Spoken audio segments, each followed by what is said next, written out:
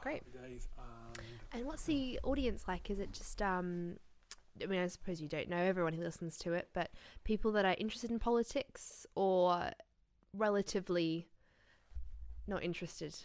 Good question. We're starting. Good question. That's it. We started, right? We're into it.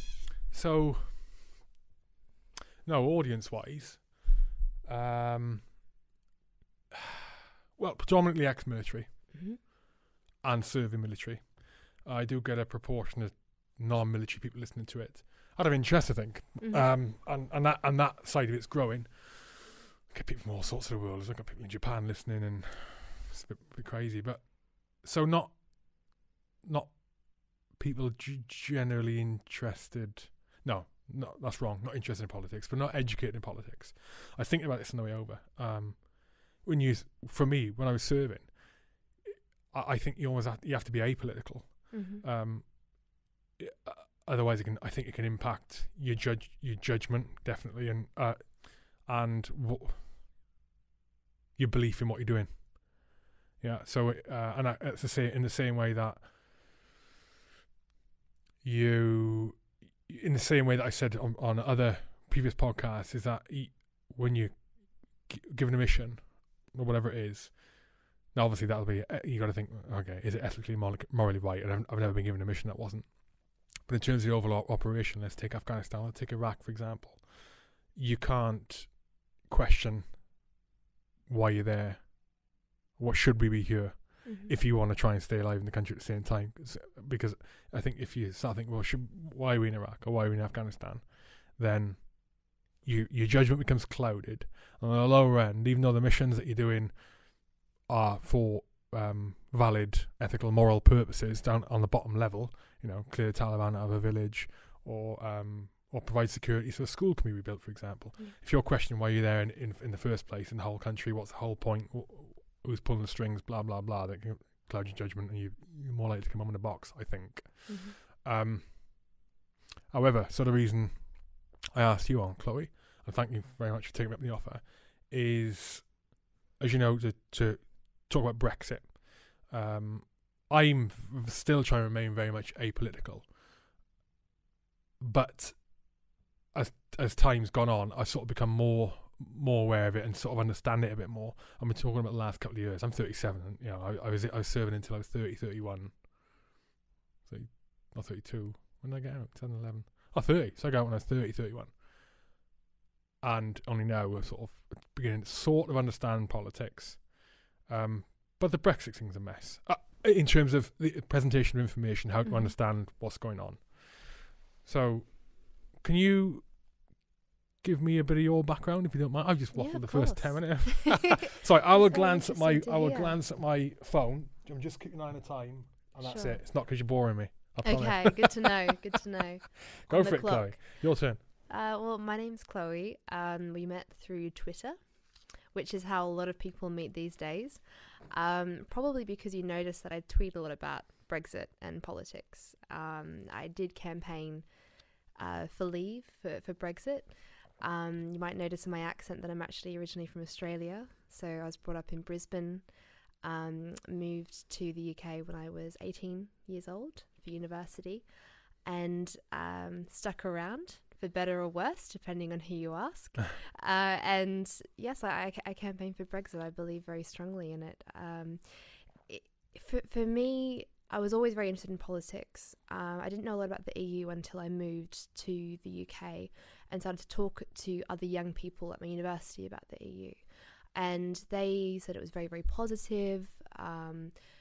It was more of a I think it was more of a cultural identity thing for them. What year was this, sorry? This was 2012 that I moved over here. And so even though it wasn't part of the national conversation, it was still part of politics because UKIP were starting to become quite popular. And I was interested in that. I said, what are they about? Why are they concerned about the EU? And they would say, because they hate immigrants or this or that. But then I actually, through my political studies at university, started to read up a little bit more on this. And I read about the institutions, the way in which they write laws, and the centralisation of powers. And it made me very uncomfortable that there was this international bureaucracy that was taking away decision-making powers from national governments. And the justification for this was it's safer to be together, it's better for peace and prosperity, and it's good economically if decision-making power is taken out of the hands of the national governments and given to a central European government, essentially, based in Brussels, that can write the rules for everyone in Europe.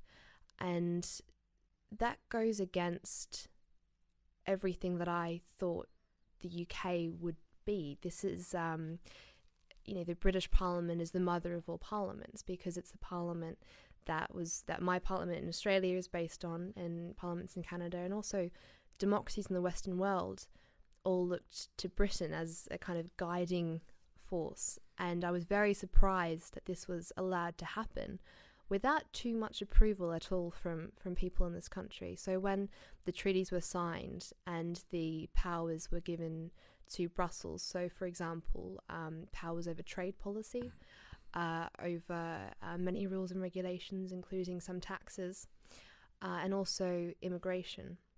And these powers were handed over without any referendum or vote. And politicians didn't really talk about it, in my opinion, enough to explain to people that it wouldn't be their MP that would have a say in these policies anymore. It would be an MEP. But the MEP wouldn't really be allowed to introduce legislation or have a big say. They would only be allowed to make minor adjustments. And if the other countries outvoted them, then Britain's stuck with this rule or this regulation. And so I thought this was wrong. And I do have British family here. And so I did feel an affinity to this country. And I knew that it would be difficult to take a side either way, to put yourself forward and say, I believe in X or Y. So at the time that we were leading up to the referendum, I was working then for a British member of Parliament, and made the decision that even though it might not be likely that the Leave side would win, I would just like to have it known in history that I stood on that side of the argument. And I was prepared for people to disagree with me, but I felt it was important to do something about it. And the vote was a complete surprise to me. That was one of that night when the results started coming through. It was almost the first time I'd ever felt like real change was really possible, because there was this small team of us working in Westminster, but predominantly outside of Westminster, and in towns and locations across the country, leafleting, talking in the pub, and versus from our perspective, the British government, the civil service, the EU, the OECD, the IMF, all of these international institutions saying this would be a terrible mistake. And lots of people in this country, the majority of the voting population, saying, no, we want to do this. We want to take a step back because we don't like the direction the EU is heading in. And it was such a positive day. I think in London the atmosphere was very eerie, but outside of London, in the areas which had a majority for Leave, there was a sense of hope that things could really change. And now we're over 2 years later, and I despair a little bit at what politicians have done with that vote. So we had the largest democratic vote in British history for anything at all, and then a general election where the two major parties, Labour and the Conservative parties, both said, we respect this decision, we're going to implement this decision. And now I don't think we're anywhere closer, really, to any certainty about whether or not they will implement that decision. Oh, I'm just getting my notebook out. You keep talking. I'm just getting my notebook out. Ignore me. So there's a lot of uncertainty. So when you say, talk about the Brexit mess, I think the mess has been politicians being unwilling to just decide, yes, we're going to do this. So you have Labour saying we're going to implement the result, and now backing a second referendum. The Prime Minister saying that no deal's better than a bad deal, we'll be out of the single market and customs union. At the election, that was central to her campaign. And now today, essentially saying that there's no chance we'll leave on a no deal. And also putting forward an agreement which doesn't really take Britain out of the EU's single market or customs union. So there are a lot of people that voted Leave that I campaigned with, just normal people that aren't involved in politics, don't work in politics, that are almost in complete despair. That they I think the feeling is anger and also hopelessness. Like, what do we do? Will decisions, if we have a referendum in the future on something else, and politicians don't like the result, will they implement it? And it's bringing up all of these very difficult questions about the political system, about whether or not it is fit for purpose. And I try to explain to my friends who are predominantly pro-Remain, because I'm still quite young, I'm in my 20s. Pro-Remain. And I say, well, if there is a vote in the future on something that you really, really care about and you think is really important, and the majority of people in this country, of voters in this country, vote for that decision, and the MPs turn around and say, we're not going to do that, there will be a precedent for that. And is that something that you want to live with because you don't like Brexit? So I think it's not a great situation at the moment. And I do what I can through writing and coming on podcasts to try and explain to people why voters voted Leave, why I think it's a good idea, but also to just try and hold politicians to account of what they promised to do, because they promised to deliver this, and if they don't, then I'm really worried about trust in politics in this country. Well, you're doing a good job of explaining it. I hope so. Feel free to ask any questions, because I work in Westminster where we all have these terms that we just assume everyone knows. No, that's why I got my notebook out. I think I should have briefed you before we put the microphones on. You're talking to an ex-soldier now. This is different. You got to knock it down a level. No big words. No, I'm joking. So from my Brexit background, God Almighty. So I didn't vote either way, and the reason being is I generally don't vote at all. That's because of two things: a lack of trust in what politicians say they'll deliver on both sides, whether on all sides, not just two sides. There's more than Conservatives and Labour, Lib Dems and all the rest of it. A lack of trust in that, but I also understand that's the game that's played. That's just politics, but also I don't vote generally because of a lack of trust in the information that's given to me by the media. Who should I watch or listen to? And I base that question on who do I believe is giving me the facts without twisting information. And I don't think there's anyone that does that at this moment in time. No major news outlet anyway. And so because of that distrust in information I'm being given by politics or by media, then I feel not informed enough to be able to, especially with a referendum came by, to be able to say to myself, because that's a flipping big vote, It's a a big very decision. important question. Okay, do I believe in Remain or do I believe in Leave?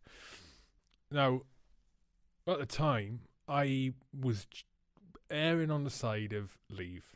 I think if it was law that everyone had to vote, and I was made to vote, I would have voted Leave, I think. And the reason being is that there was a lot of the country. There was a lot, as is now, a lot of unrest. I think just sort of a subliminal level of unrest in people, general unhappiness with just the state of life, UK, just generally unhappy, and feeling like something could be done to fix it. And I literally am back to the old saying, well, a change is as good as the rest. If we're unhappy where we're at now, let's switch it up. Let's shake it up and see what happens. I also like that idea of Leave because I thought, in the same way I liked, in a way, the idea of Trump getting into power in the USA. Okay, there's a lot of negatives to it, right? And there's a lot of negatives to Leave, as there would be for Remain, okay? But the message that sends, like the message it sends to our government, that people went, stop, and vote Leave. Yes, it's just over 50%, right? But still, half the country voted, right? Just over half. I voted to Leave. The message that sends to the government, and the message it sends to other governments and other countries and people, is that, as you were saying, you can if you got the minerals, you can change things if you want, and slightly different to Trump, that same message, him getting the power was an indication of not what he is, but the reasons he was voted for. Because people aren't happy with the norm. They're not happy with it. That was a political thing. They're not happy with it. Slightly different situation, but sort of the same. And so where I'm at now is, oh man, it was always going to be a nightmare. Difficult with such a close margin on the Leave Remain vote. What was it, 51 point something to 48 point something, was it, percent? Something like that. Yeah, 52%, but a majority of over 1 million. Yeah, I know, I understand that. Yeah. So where I'm at now is, we voted, we're done. Let's just get out, right? The problem I've got, the most frightening thing for me now, and again, I'm not, if some information came up steered me towards Remain, I'm quite happy to change my mind. I will change my mind based on the information I'm given. I'm not now hard and fast, leave. I try and look at the information presented with, which a lot of people don't do, unfortunately. A lot of people are very close-minded with it, based on what newspaper they read, whether they watch the BBC, whether they watch Sky. That's how their minds turn towards things. Where was I going with that then? I think you're talking about your views on what should happen. Oh, now. right. So the most frightening thing to me is if a second referendum got called, as you mentioned there, for the reasons you mentioned there. I think it would be catastrophic for the faith of British people on Remain and Leave side, both sides, if there's a second referendum called, because even the Remainers in their heart of hearts would think, okay, if we have they just changed their minds on that. We voted for something. They've changed. Yeah, it goes now a favour, but next time. And I think when I use the word catastrophic, I do think that it would result in riots and violence that we haven't seen before. Honestly, I really think that. And and there's some unfortunate reasons with that. I mean, people who voted Leave, there's a significant proportion are very, very right wing, and with that comes a lot of they're very active, the activist approach.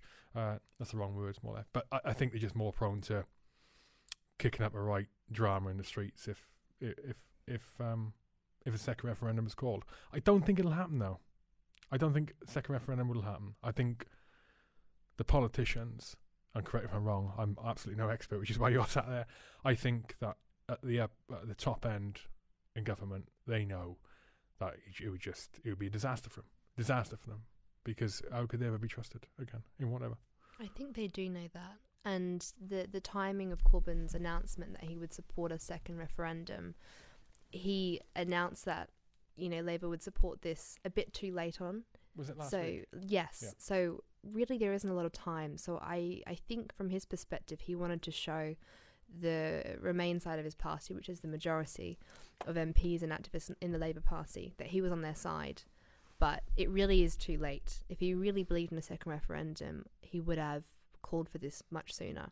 So for that, there are also many Labour MPs who represent very large Leave constituencies, who, even if it was Labour policy to vote for a second referendum, would be terrified of doing so, because they know that their constituents will not accept them doing that.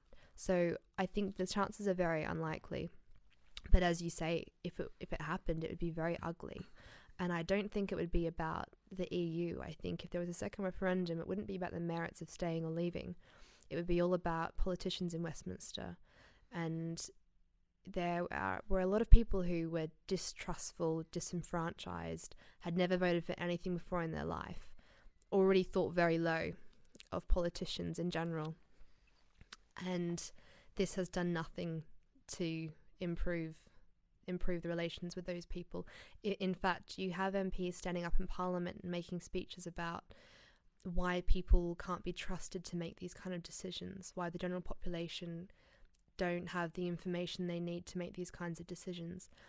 And I think that's quite insulting, actually. And I think in this country, within the political class, there's an assumption that if you haven't been to university, or if you don't have a PhD, then you're somehow not as intelligible as those who have.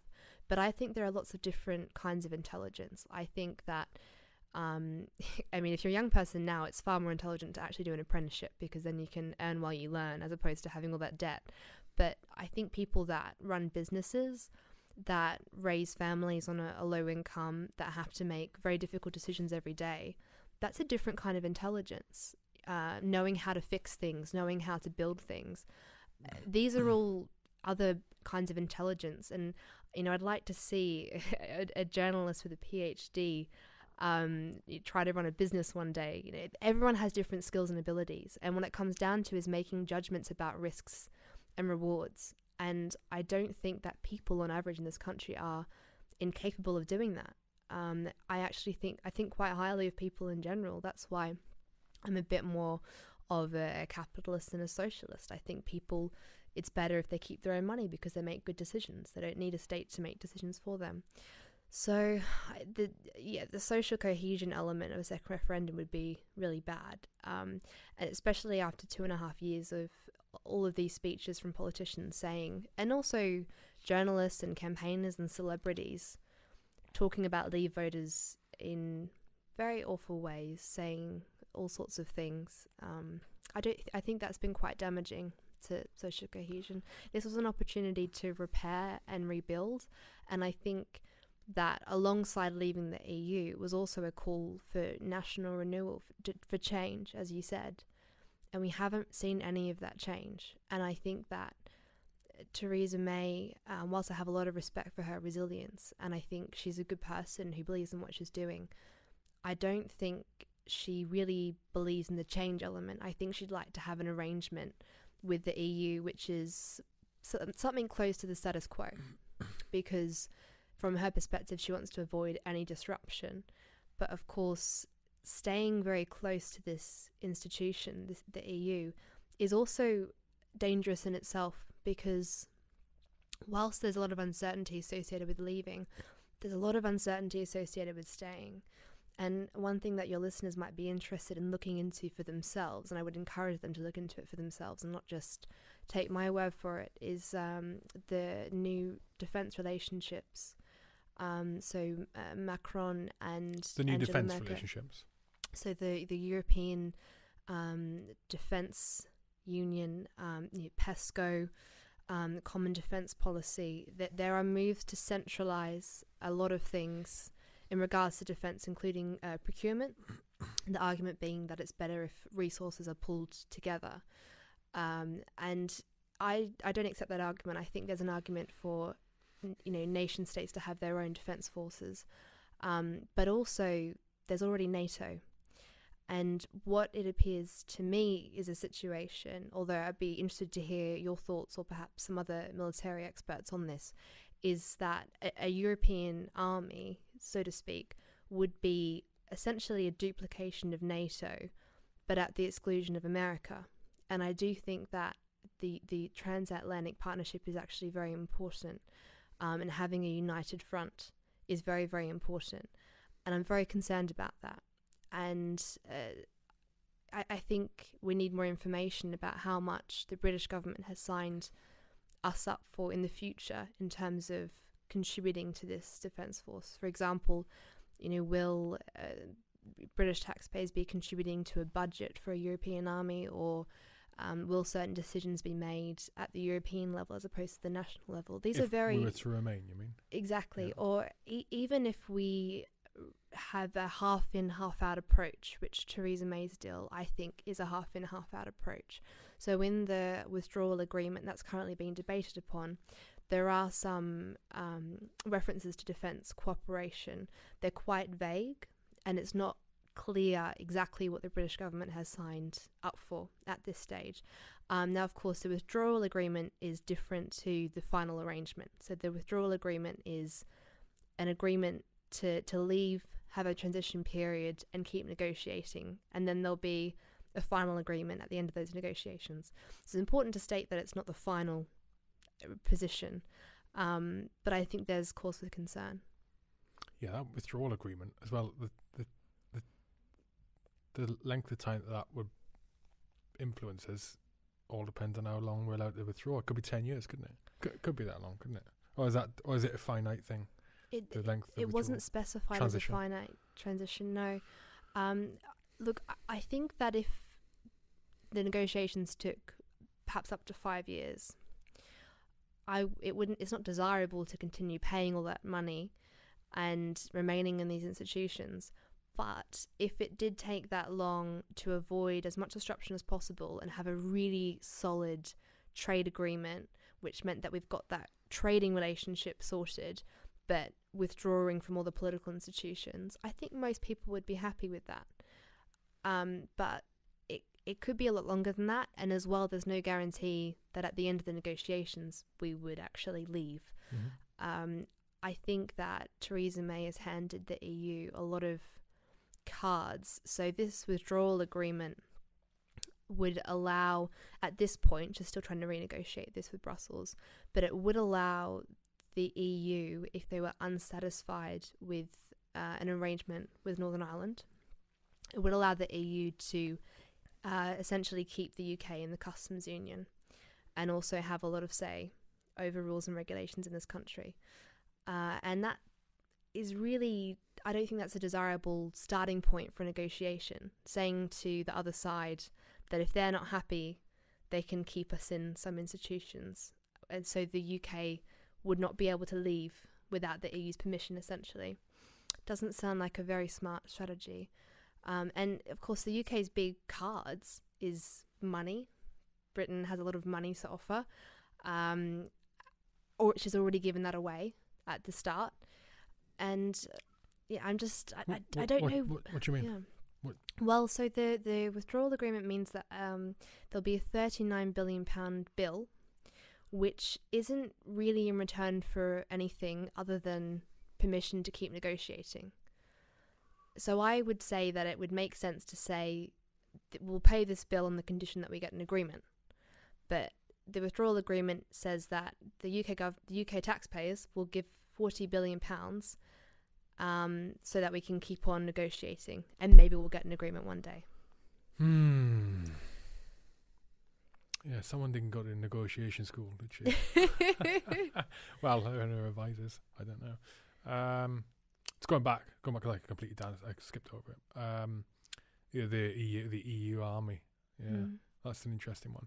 I'm no military expert, not strategic. Yeah, and I wouldn't pretend to be either. So that's why I think that your listeners should look into this for themselves. There's a website called Veterans for Britain, with some research papers, but also links to the original sources, so you can look and see the original sources of the notes of meetings, what the EU have put forward essentially as a proposal, so you can see the facts.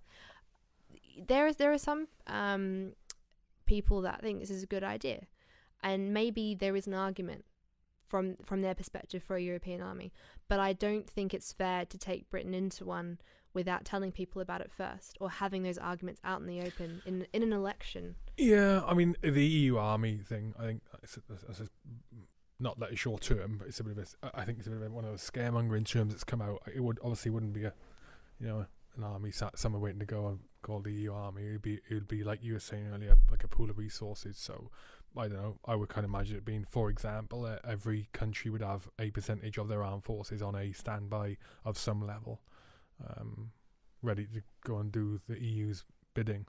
I've got a problem with that, in that I'm not saying that's what it would be, but the EU would call a lot of the shots in what the potential operations and missions could be. But my one problem with that pops into my head is the unelected would be the unelected EU Parliament. They're unelected, aren't they? So the Parliament is elected, but they have very little influence. So who are the unelected? So it would be the leaders, and so Jean-Claude Juncker, all these figures negotiating. Right. Yeah, there's lots and lots of bureaucrats making decisions right now on behalf of British people. And if we've got NATO, why do we need another EU force? As you quite rightly pointed out, there are positives to it, because that's the why we've got NATO, right? There are positives to it. They're also big negatives. It's just another bit of power and leverage, which is that the EU would get to leverage other other nations, other countries, internal and external, to just go with what they want, really. Which is, I can't really see why else they would feel they need it from a defence perspective when you got NATO. I don't really understand it.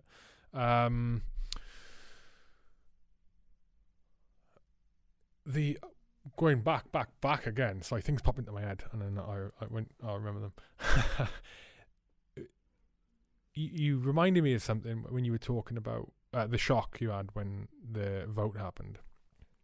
The result was announced, not the vote happened, the result was announced, and you shock at it being, holy moly, the Leavers won. I experienced different to this, so that's what was happening. And there was someone else. I've got a couple of friends here. I've got quite a few friends in London, but there's a couple of friends. They're fiance and fiance. They get married this year, and one of them is ex-military served with me. And his background is not dissimilar to my own. Grew up in sort of working class, and his partner. I hope she doesn't listen. She don't mind me saying this. I'd say is upper middle class. So him and I were like, yes, good. I'm not surprised that Leavers won the vote, because that's what we were immersed in our social circles and professional circles, was people mostly saying how they wanted out. Mm-hmm.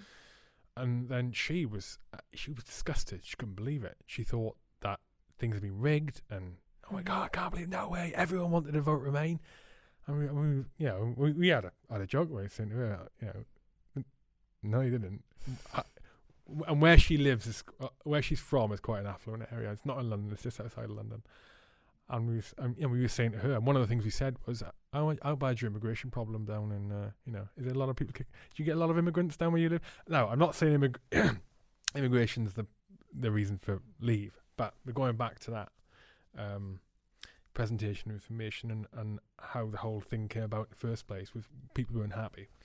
Now, I had a bit of a light bulb moment just now, which you probably had about 2 years ago. And it's that I would love to see the demographic breakdown of people who voted. And I'm going to suggest that the majority of people who voted Remain, and this is a broad brush, and I'm going to suggest, I'm guessing, the majority of people who voted Remain, there was a higher percentage of those Remain voters were so, in general, Remain voters were better off. When I say better off, better jobs, better money, living in better areas than the Leave voters. And I'm going to suggest that. And the reason I'm saying it is based on this one little thing in my head. When you're in a good place, when your business is thriving, when you're happy in life, when you got money, when you're doing what you want to do, the last thing you want to do is shake it up. You don't want anything to change because you're happy. You don't want anything to change. So I would argue you're going to vote Remain. And then you got on the Leave side. You vote for change because you ain't happy with where you're at, for whatever reason that is. And you can attribute that to, your life can be amazing. So it's immigrants taking the jobs, or whatever's being said, whatever narrative is being thrown out in the media, right? And that's what you're going to go with. And then you're going to vote Leave because you want to change it up. Now, going back to the question of a second referendum and the catastrophe that would cause, what I'm talking about there is the difference between two significant sets of classes: people who do well off and people who aren't. And going forward, if that second referendum came again, that division of classes itself, that would be the battle. When I use that word in no uncertainty as to what it means, but that's what it could be. It could be a class war, like we've not seen before. I don't know. I'd agree with your assessment. You can't tell for sure exactly how people voted after a referendum, but a lot of the polling showed exactly what you suspected, which was they don't collect demographics. No, they can't. They do surveys afterwards, but of course you can't account for people, being forthcoming with information. Yeah. But all of the research indicates that you're right, that there was a class divide, and there was a lot of snobbery after the vote, in my opinion. There was one struck out to me. I think it was a Huffington Post or a BuzzFeed article where they went through the different favourite brands of Leave versus Remain voters. And they said Remain voters on average prefer Apple products and all these fancy things. How do they know And that? I think it was just a poking fun kind of article. Oh, right. But I think they did a survey and they said, and Leave voters like things like baked beans and really, really trying to mock this and say, Leave voters, oh, they're so stupid and they're poor and they buy baked beans. And I was disgusted. And I felt like saying, of course Leave voters on average, of course people that were worse off voted Leave because the EU wasn't working for them. Like, why can't you get that through your head? And by writing these articles and mocking people that actually don't really have a voice. So yeah, these celebrities with massive Twitter accounts and TV shows and radio shows and everything, and they go around mocking 52% of the voting population. How are those people supposed to respond? You're using your platform to kind of bully and belittle people who don't have any way of talking back to you. It undermines the value of the opinions of those people, and I'm one of those people. Those people, as in flipping working class. It's like, it's the opinion is valid. Here's the problem with being successful and being and walking in certain circles like that, right? Is that you tend sometimes you can tend to think you know it all, and especially at the top, especially the financial experts in inverted commas, and the political experts, and whatever else. The Jacob Rees-Moggs and the like. I've got nothing against him.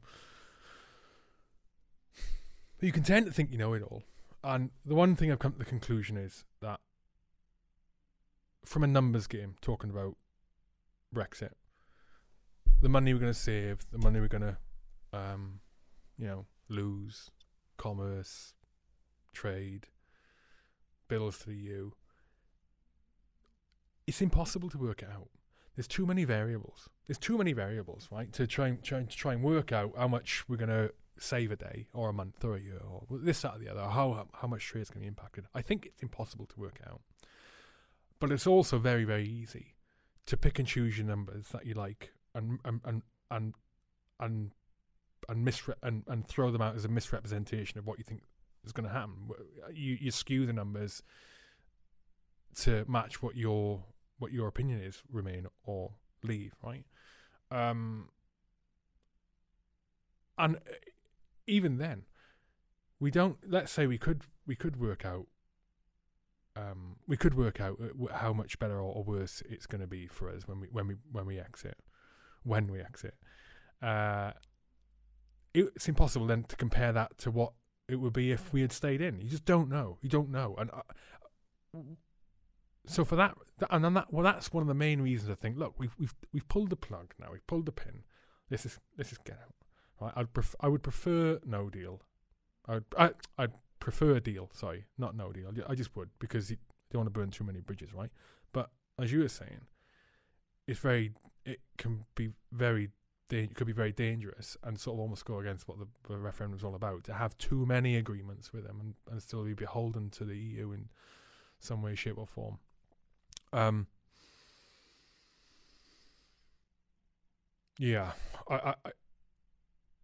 So you cast the numbers aside because you can't. It's impossible. It's too complicated. No one can work out. You cast that aside. What are you left with in terms of, well, should we remain or should we leave? Because I still, question it. I still question it because I'm still not 100%. I'm 100% behind that we voted and we should leave. But whether it's going to be wholly good or bad, well, not wholly good or bad, better good than bad. But going back to your point right at the start, if we cast the numbers aside because we don't know, what are we left with? What's left to base your decision on? Well, it should be. I think the first thing that people should vote on, and I said this to my dad right at the start when he had to go at me for not voting. I think what people should vote on with anything, because of that misrepresentation of information in the media, difficult to understand politics and all the numbers. this goes to future votes. I really think that people should look at the part. Let's say it's a vote for the next PM, right? A general election, and I think people should look at it and go, okay, what does that person stand for? What are their parties say they're going to do? Now, how does that impact me, my life? Like, really impact it? Me and where I live. Not how do the media say it's going to impact me? Like the immigration thing. You know, I was talking to my dad about that, and he lives in a place called Croynan, South Wales, in a village. You don't get many immigrants in a Welsh Valleys village. You don't. You know, I mean, I remember when the first we had a Muslim move into the village, and his wife, I think he's Muslim. Anyway, he's non-Christian and he's got darker coloured skin, and he's not African, right? So I think he's Muslim. Jazz, his name is. Run a local shop, and it was, you know, it's like proper Welsh bigotry. Who's this guy? And then over time, it was fine, you know. He's a nice guy, but it doesn't really affect him in where he lives. My dad, you know, and those people in that village, immigration doesn't. So, but I think they probably all voted leave. To be honest, I may be wrong, but my point is, voting on how you see it affecting you. Really think about it, and then you can make a good sound judgment based on what you know, how it affects you, and not what you're being told. You know, think about it. How did I get onto that? Right waffle.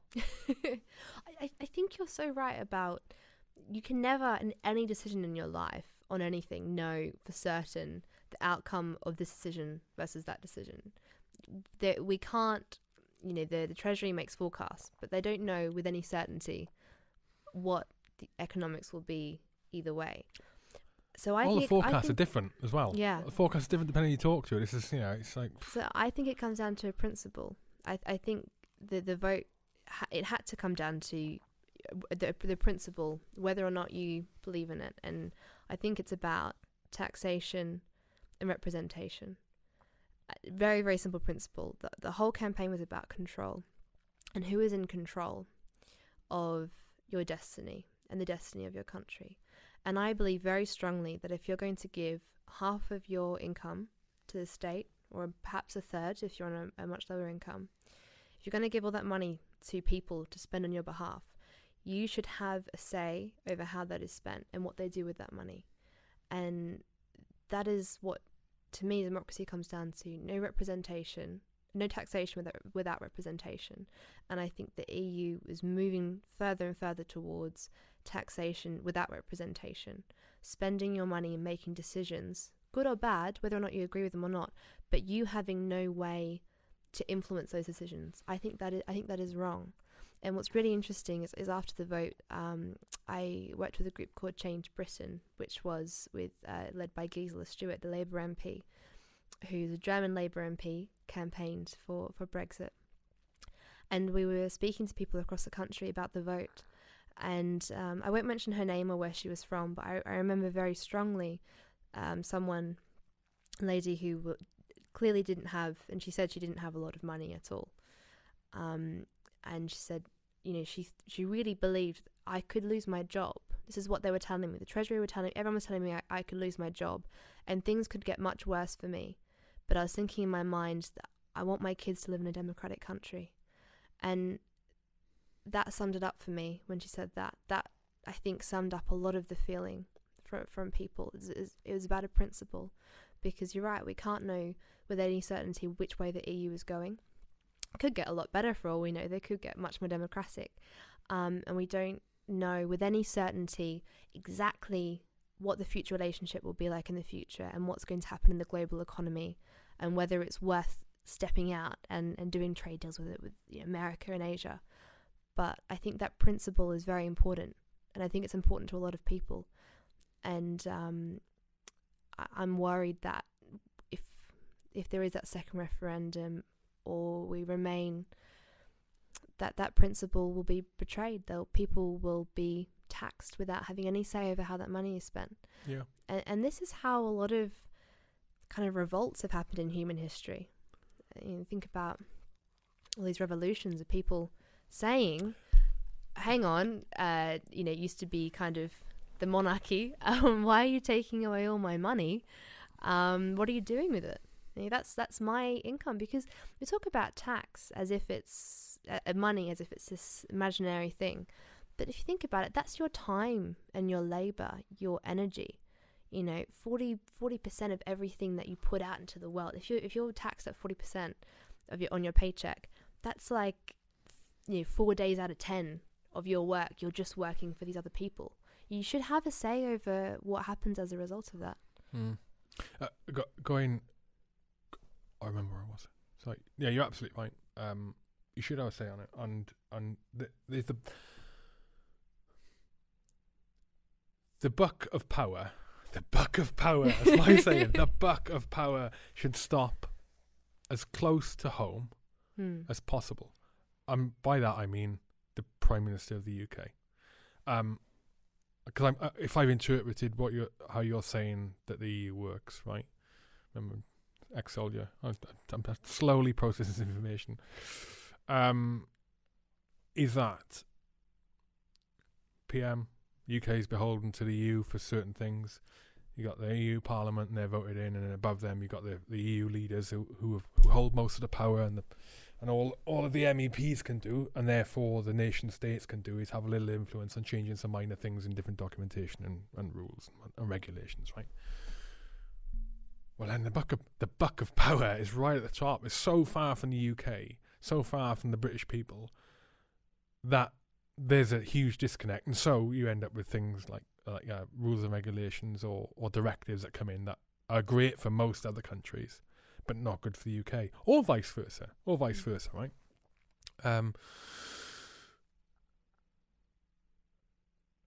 And so, in that same note, when I was talking just now, ranting about the Welsh village, in that you should base a vote on. I think I said two things, and one is, how does it really affect you, and two, so when it comes to the Remain Leave vote, base it on democracy, as you said. Now, and that being, a democracy should be as democratic as possible, surely, and talking about the EU again there and the leaders, it just seems to get less democratic up the tree. And there's more scope for corruption and bribery and all those things that happen anyway, from a local business, on the high street, to all the way up to the top. And the more that you can remove, the better. The more honest the less dishonest it becomes. The less dishonest it becomes, So yeah, hasn't Boris Johnson just changed his figures on how much how much money they're going to save per week and be able to put to the NHS?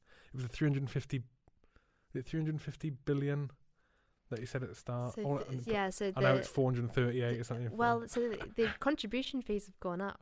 So the amount of money that the British government is sending to the European Union every year has gone up since the vote. And so the amount of money sent to the EU every week has risen. So I believe. How do they work it out then? Over 400 million. How do they work out how much we should pay? A proportion of GDP. I believe so. Okay.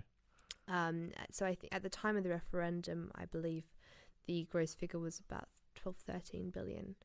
Although I'll have to go back and check that. It's been a little while since I've made these arguments. But I think the budget now has definitely increased because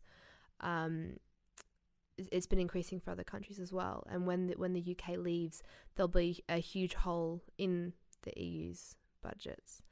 And I'd be very happy to send the EU some ideas about how they can save money. For example, fewer limousines and champagne receptions. Well, we do that as well. Yeah. But the British politicians have a harder time getting away with it because they've always got the press and the voters. But I don't think there's as much scrutiny of that kind of thing when it's at an international level. But yeah, it's a lot of money. It's a lot of money. There's this big disagreement in the campaign about the 350 million number. So 350 million is actually about 362 million a week, but we rounded it down, is the gross contribution. So the total amount of money set aside for the EU. There is a rebate. and there is money spent on EU projects in the UK. And so the Remain side argued, well, we're not sending this money away for nothing. We get some of it back. But the important thing, it was about control. It's like, yes, they send it back, and yes, they send us a rebate, but the British government isn't in control of that. And so that is the important. I think that was the important message of that number. And what's really interesting is people, as you said, you didn't really remember whether it was million or billion. People, when polled, don't remember whether it was 100 or 350 million.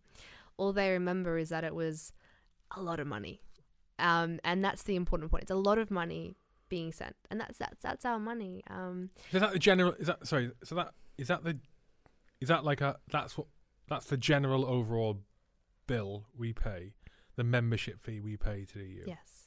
Right, and there's apart from like tariffs on trade and I don't know what else, that little bits and add-ons, fees here and there that you chuck in. You go all the way through. You buying something online, you go all the way through, and you go 20 quid, and then you get the next thing. Oh, and there's VAT on top. Oh, and then there's a postage. Oh, and then you have to send it through a code. So, get all the money adds on and adds on. So apart what we're talking about. So apart from that 350 million, that there's nothing else. Bill, direct money wise, that's what you pay. That's the total gross number. 350. Yeah, it's above 350 million now a week. So, okay. So the argument then, the Remain argument then, it must be based around. It can't be based around that then. You can't really argue that number, but it must be based around that. Yeah, and how much we're going to lose. So they argued that because trade, that some of that money was then from the EU given back to the UK. They argued that. How much of it? About half. Okay. So about half, but there's still over 100 million a week that the UK sends and doesn't see ever again. And that was the really important message that we were trying to put across. It's like, this is a lot of money every week, and the people who decide how that money is spent should be elected by you and accountable to you. And that 5 billion a year, right? 5.2 billion a year. Am I working that out right? It's more than that. I think it's closer to 13 billion in gross contribution, but in net contributions, okay, that would be a smaller number. So there's the big thing about from the Remain campaign saying, look, you should say the net contribution. But I think even the net contribution fee is a lot of money. So the net contribution is the money that is sent and never seen again. Still a lot of money. When I think about the financial side of things, you got that, which is pretty much it's about as black and white as you're going to get with the EU UK money. But then what is not black and white, as you mentioned, that's how much are we going to lose or gain through trade? How much are we going to lose or gain through, even just things like our reputation as a country, now not being a member of the EU, maybe being perceived as sort of a bit a little less stable than we were beforehand, and then people less likely to do deals with us from private companies to to other countries wanting to engage with us. You don't know if it's going to be positive or negative. I had a point there. 2 seconds. Where's it? Let me think back. Where's it going with that? Trade. Oh man, hang on. It was a Remain thing. I think I was going to go on to.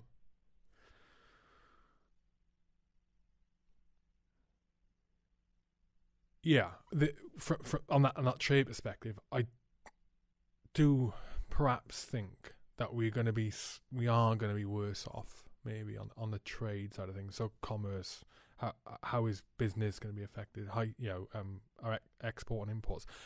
That's where I was going. So how valuable are we as a country in our exports? So if we pulled out the EU, right? When we pull out the EU, how of the things we export now to whatever countries, how much of that can be gotten from other EU states? How much of that business are we going to retain? Is our export value? Is our exports going to remain the same value? I don't know. That's it. So that's my only my only question. I don't feel like the UK as a has that many has products that we can flog that people can't get elsewhere? Well, so the UK is one of the EU's biggest customers in terms of buying from the EU. So from EU businesses' perspective, it's good to have a good relationship. In terms of exports, I mean, there are a few things that the UK really excels at. One of them is education. Another is the services industry, pharmaceuticals, and technology, which of course is where the world is heading. I think the prosperity of British business, and therefore how much they're exporting to the world and how much money they're making, it depends on the policies that are put in place after or even before Brexit. I think what is important is having business-friendly policies, making it easy to do business in this country, but also having simple taxes. And I say simple as opposed to lower because one of the biggest impediments to business growth from the businesses that I speak to is the complicated tax system, how complex it is, how difficult it is to interact with HMRC, and also the fact that there are new changes every year and it's very difficult to keep up with it. So they spend a lot of time of their business just trying to keep up with all these regulations and compliance.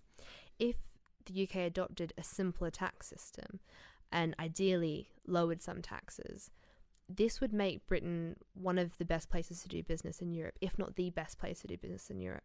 And actually, a lot of EU leaders have said that they are worried and afraid that the British government might do this, because then it might make more sense to base your business in Britain than in a European country, like for example France, where you're going to get hammered with very high taxes, lots of EU regulation. So there is actually a fear on the continent that Britain will actually thrive outside of the EU if it adopts those policies. The simpler policies. Yeah, simpler and lower taxes. How do they recover that money elsewhere, though? It basically comes down to economic arguments. So there is one school of thought, and this is what I believe, that if you lower taxes, then businesses keep more of their money, and then they invest that back into their business, improving their products, employing new staff, investing in growth, and that is how the economy grows. And a growing economy is good for government finances, because the more businesses there are, the more people working, the more taxes you're taking in. And I just really do believe that as well, not just in terms of, we just want to make money. The reason why I'm very pro-business is because I think businesses solve problems. I think entrepreneurs see a problem with the way something is done and they think of a solution and it makes our lives better. I think of all the advances in technology over the last even just 10 years. Our lives are getting better and improving, and I think a lot of that is down to really intelligent people finding solutions to problems, and they can't do that if there is an environment which makes it very, very difficult to start and run a business. And so I really do think that businesses get a bit of a bad rap these days. There's lots of kind of anti-business sentiment, and I think that's probably because you have a lot of corporatism, which is when businesses get to a certain size, they are able actually to avoid quite a lot of tax, because if you're a huge corporation, you can afford a team of lawyers and accountants to find the loopholes in the tax system. And I think people see that and think that business is bad, but I think corporatism, so the big corporates, give business in general a bad name. Yeah, I agree with you. I've got no issue with that loophole finding if it's legal, because I've got no issue with it. It's legal, and as a business, you do as a legitimate, honest, integral business. You do what you can to legally make your business thrive. I've got no issue with it, regardless of the size of the corporation, whether it's Google or Facebook or whatever. Go and register in Ireland. Go on. It means cheaper. Less taxes for you, or whatever it may be. Less taxes for you, and then, like as you were saying, guess what? The business is going to thrive even more, and they can employ more people. You can pay more people. You can, if you're a technology company, you can push forward the R&D you're doing. It's of a benefit. Going back to that simplifying tax and lowering tax, one of the things it would do, the business would thrive. It would also attract more business to the country. Absolutely. The problem with, as you know, the problem with adopting that kind of approach, it's very difficult to measure the outcome in the short term, or to predict what the outcome would be. Look, we're going to lower tax and get more business in. Businesses are going to thrive. People are going to be more productive. They're going to pay more and more entrepreneurialism. But to put that into figures, as a genuine forecast, is really difficult. And so to persuade people is really difficult with it. I'm just trying to think about what other countries have adopted that. Any other countries adopted that model? So you might have heard about the Singapore model. So Singapore have a really simple tax system and quite low taxes. They also, however, don't have a lot of protection for workers' rights. And so when we talk about the Singapore model, I think Britain should adopt a lot of the tax system and the lower taxes, but I don't think Britain should compromise on workers' rights, things like weekends and time off and maternity leave.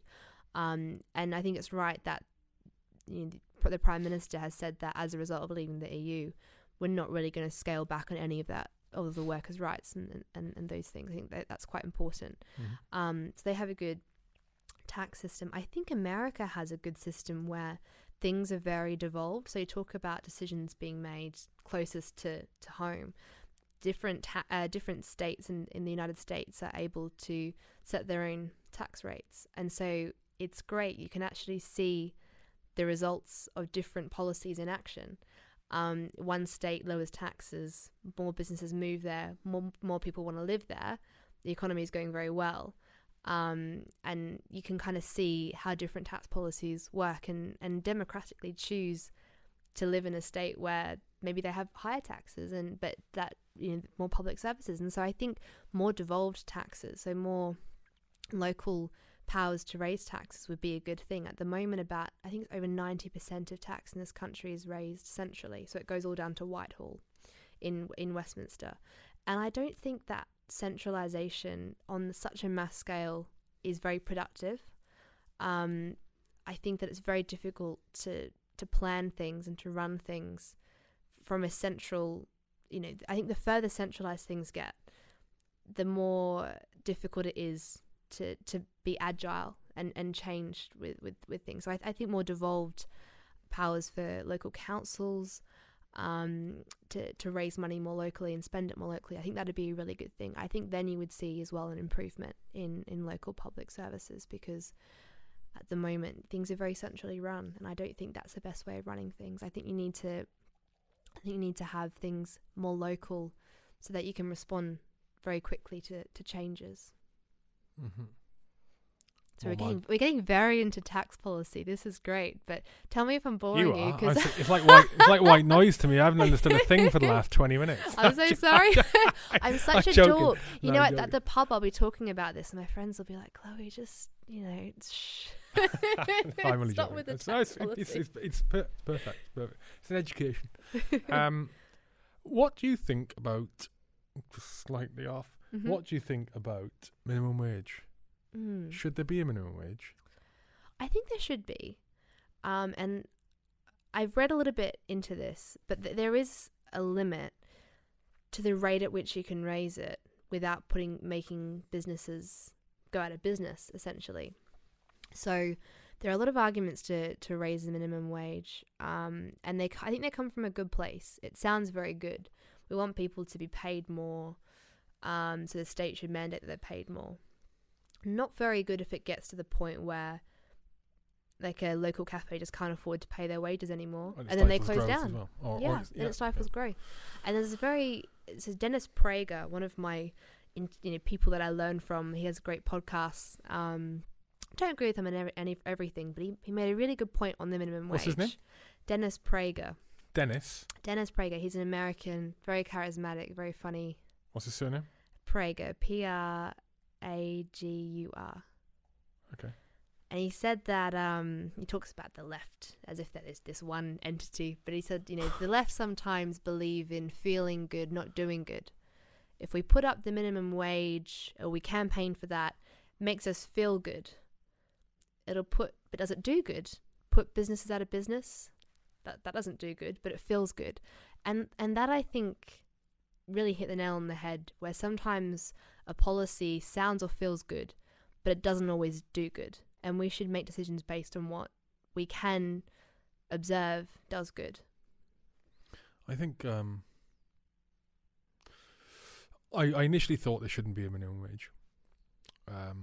When I say initially, I'm talking the last 18 months, when all of a sudden I've become a political expert in the pub. No, I'm joking. I initially thought no, but then I thought, okay, well, you lead to exploitation, and how do you prevent businesses that are growing, who are able to pay a minimum wage, who are able to pay what would be around about a minimum wage to workers? How would you make sure it's done? And maybe, because that's my main issue with it, stopping people getting exploited. Mm-hmm. But at the same time, we were talking about there the pros about the cons about having a minimum wage. It can close businesses down if it's raised too high too quickly. It can stifle growth. You're saying, a business that's ready to expand, sort of, I don't know. Let's say it's a trouser, I don't know, shorts manufacturer, towel manufacturer. A couple of machines in making towels, and someone's dishing them out, and the demand's gone through the roof, and they're sort of at the cusp of, well, they're at capacity of what they can produce and send out the door and sell. And to move forward, need to get another person, hire another person in. But to get another person in, then they're running at a loss, and it would take too long to make the return on investment any valuable. So they just stay where they are, and annoying customers because they can't get the towels out the door quick enough, and then bad reviews, and then the business shuts down, like you're saying. But what about if there was no minimum wage, or there was a minimum wage, right? But there was criteria to it. It wasn't hard and fast for business. So you could say, all right, you can pay your employees whatever you want, right? And there would be some guidelines on what would then be exploitation. But the main factor that would dissuade you from exploiting your workers would be, okay, when your business reaches a level where your net profit is, let's say, 15% or 20%. Let's say your net profit is 20%. Your net profit is 20%, right? Then at that point, now you're minimum wage. Now you're making enough. You've got there's a margin in there. Now you must hit that minimum wage bottom end. So it allows the smaller companies to grow first year, 2 years, where they're really making nothing. They're breaking even, and employ people who are willing to work for peanuts, being part of I don't mean for peanuts, being part of a growing business, new business, and they're willing to earn money. Maybe it's a part-time job, and knowing that at the point that company reaches, they've got a name 20%, then the wages go up to minimum wage, and their employer is beholden to that. And if they don't, then they get thrown in jail. The punishment has to be hard as well to prevent that exploitation. I don't know. Maybe that's an easy solution to it. Because I agree with you. The pros are massive for not having it. It's just people would take the mick. Yeah, and I am someone who I consider myself a conservative. But I also think I owe a lot to a lot of left-wing campaigners throughout history and trade unions who fought for things like the weekend, maternity pay. I think these things were actually really important. I think we need a left and a right. I think we need people like me who go out there and say, yes, business, we need to grow the economy. But we also need those people on the other side of politics who are constantly saying, yes, but what about if you're at the bottom and you're just starting out? Let's make sure and I think there is a balance between making sure that it is easy and rewarding to start a business in a society, but also making sure that you don't have exploitation, people aren't taken advantage of. I'd worry about, at this stage we have free movement, if there were no minimum wage laws and companies could pay whatever they like. I think you would see a lot of people moving here from countries where the wages are much lower, where in the UK the wages comparable to their home country would be higher, but comparable to the money you need to raise a family in this country, much lower. I'm concerned that kind of thing might happen. And this is why there's a lot of resentment in the United States.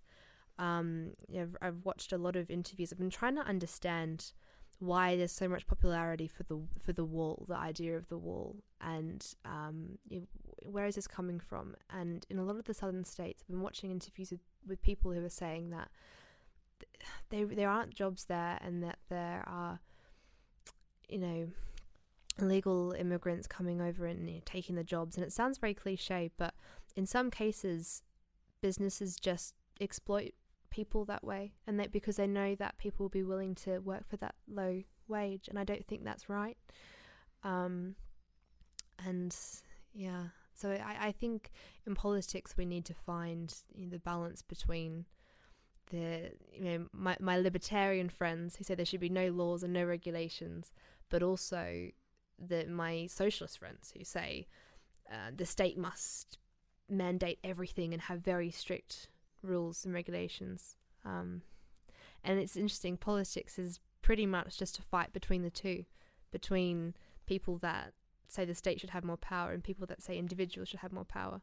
And in Britain we've got a mixed economy. You've got a bit of state and a bit of individualism. Going back to, you're so conservative. I don't like the labels. I hate it. I actually think they're becoming a bit outdated. The left and right thing, I think that's outdated. What I see in politics is state and individual, status versus individualists. Like, what do you mean? So I think that politics, so as far as I've observed, is constant arguments about how far the collective power should go, the state power, versus the power of individuals to make their own decisions. And so I think I don't know what you would call it, but I think the level at which the size you think the state should be, that's the big gap between, I think, people in politics. Sorry, when I'm into labels, I don't like the fact there's parties. I hate it. I don't like because it's that team thing, and people tend to stay on the same team because that's their team, regardless of whether this doesn't quite fall in with what they think or not. My opinion is it shouldn't be there. Obviously, that's where we are now. It's just the way the country's evolved. But it's just a spectrum of where you sit on what you think on that particular day. And I'm sort of slightly left of centre, but I'm not Labour. I'm not Conservative. I might think in the next general election, well, actually, I like what the Conservatives have been saying. I think I might vote for them. It's unlikely I'd vote mine, Chloe, but I think I might vote for them. But then the following year, I might think I'm completely open to change my mind. I think when you have the labels and the parties, it closes people down, and you're not getting the honest reply from the whole of society when you get your votes. And you're not getting an honest vote from everyone. They're voting because that's their team. I'm going to vote for Conservative. I'm going to vote for Lib Dem. I'm going to vote for UKIP or whatever. Interesting. That you're going to have to come back on again for a little spin-off I'm doing, right? Because we've got about 5 minutes left. Yeah. My last podcast I did was last week. My dad had my dad on. Right? Now, he came on for a different reason. But my first podcast was not H-Hour. It was in my dad's shed in Crinan, and it was called. We did one episode, and I set it up, and I recorded it on 2 mobile phones. So I had a mobile phone pointing at him and a mobile phone pointing at me. We had little lapel mics on, and at the end I spent about 3 hours putting the 2 things together, cropping it down, and so on the video we were talking to each other. And it was called, I can't remember if I said it, the name of the podcast is Colonizing Mars, right? And it came about of a discussion, and a thought that I'd heard on another podcast a few times, the Joe Rogan podcast. I love the Joe Rogan podcast. Yeah. Do you? It's great. Yeah. I don't know what time. It's so long though. And he's mentioned it a few times, and Joe's feeling that the American Senate, American politics, it's just based on mentalness. You don't need to do that anymore. Have politics the way it is, and to have democracy the way it is, right? And I was thinking about that with the UK. I think 100% agree. We do things now. We got the government now, because it's based on forms of communication that we did or didn't have hundreds of years ago. We have MPs because the MP would go from local town, listen to what everyone wanted, go okay, and then go to London and go with a piece of paper, more or less, and go, this is what Neath wants, because they had no other way of communicating, and we're still doing that now. So colonising Mars, I've got to carry it back on, I loved it, was a thought experiment. And I wanted to sit down with different people, and work out, okay, if we were going to establish a new state, somewhere, we had free reign, so we ended up choosing Mars because I don't know, Mars. So the idea is you fly to Mars, 50 people, for example, go up there, and they are there, and they can establish Mars, the colony, as they want, how they want to run it, based on what we know now, what modes of communication we got now, and how we know democracy and different things have worked in the past or not worked, right? So when you're saying about, I think I had a pop in my head about voting, democracy, and people in government representing what the people really want, and one of the ideas I had with it, which we didn't get on to discussing in a massive way because we got stumbled at the first hurdle. I'll tell you what the question was. I'll ask you what you think the answer is in closing. Actually, it was okay. How will we vote? I thought, all right. So to vote, how about this? You have an app on your phone. Everyone has a phone. Everyone has an app on their phone. And Joe Bloggs, who's got a shop on the main road, he wants to have that road widened. Now, what happens now at the moment? So now you'd have to put in a request. Put in a request, get it approved, it'd be like public consultation to go on for 18 months, right? Because everyone has to be involved, right? So what happens is, not in Hugh's world, not on Mars, right?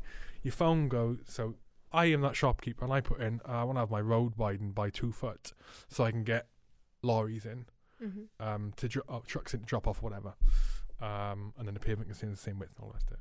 So it puts that request into the voting app, or the democracy app, right? Now, through AI and an algorithm, the phone, the system immediately notifies all the stakeholders or interested parties or people who be affected by that decision, whatever it is, notifies them. And their phone, like, it could be Mrs. Mabel down the road who walks up and down the pavement. It could be a haulage company who transit through it. It could be, residents of the road. So anyone involved in it, right, impacted in a negative way. Their phones stop doing what they're doing. They got 2 minutes, and they get it. They got 2 minutes to vote. 2 minutes. Should Hugh Keir have his road Jonathan Wass, his road widened or not? And you go, 2 minutes for a reason. Minimum time for bribery, minimum time for corruption, and you're basing your answer on exactly what affects you. Everyone. Mrs. Mabel goes, I've got no issue with that. Yes. The local town residents go, no way, because all that noise, no thanks. Yeah. The businesses go, yeah, because then my vehicles that go through, I can send bigger vehicles down, or more, whatever. 2 minutes, done. That's it. The vote is done. Hugh Keir gets his answer on Mars. He's got a wider road. Cuts out all the middleman. So, all right, Waffle. Right.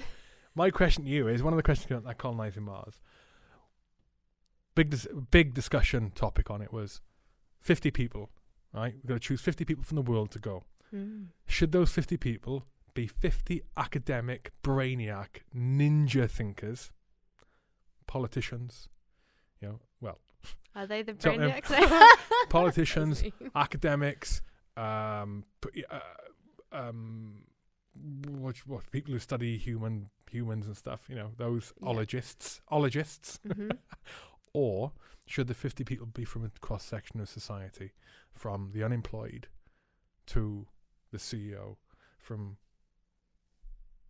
bricklayers to scaffolders to teachers to university professors, all the way up the cross-section? Oh, good question. I know, it's difficult, isn't it? You know what? I think that society requires lots of different ways of thinking and lots of disagreement. And I think we're better when we're fighting and disagreeing, because then we get closer to the truth. I think if you got 50 brainiacs together, they might all have very similar worldviews, experiences. I think the variety would be more important. You need conflict. You need conflict. You need conflict. You need conflict and variety in your team. Whatever And that team is, whatever the different big team is. perspectives. Yeah. That was not the decision we came to. Really? You came to the brainiacs? No, I was going with what you were saying, and my dad disagreed, and I can't remember how, but we ended up, right, all right, it's going to be 50 brainiacs. That was the end of episode 1. That's it. There we go. Any closing words, advice? What's going to happen? Are we gonna no deal Brexit or deal Brexit? What do you think? Gut feeling. I don't know what's going to happen, but I think what will be important for the future of the country is more than just what the politicians decide, but also what we decide, what we do every day in our businesses, with our families and our friends. And I think whether or not this country succeeds a lot of it will be down to all the individuals and their choices. And one thing we need to do right now is to stop seeing each other as enemies, leavers, remainers, and start seeing ourselves as friends. We all want this country to succeed, and I think that's the way that we're going to move forward together. It won't just be down to the politicians in Westminster. It's all of us. Perfect advice. Chloe Westley . Well, you can find me on Twitter at Love Westley. Oh yeah, at Love Westley. Westley. Yes, that's correct. At Love Westley. Perfect. Thank you for your time. I really appreciate it. Thank you. It's been fun.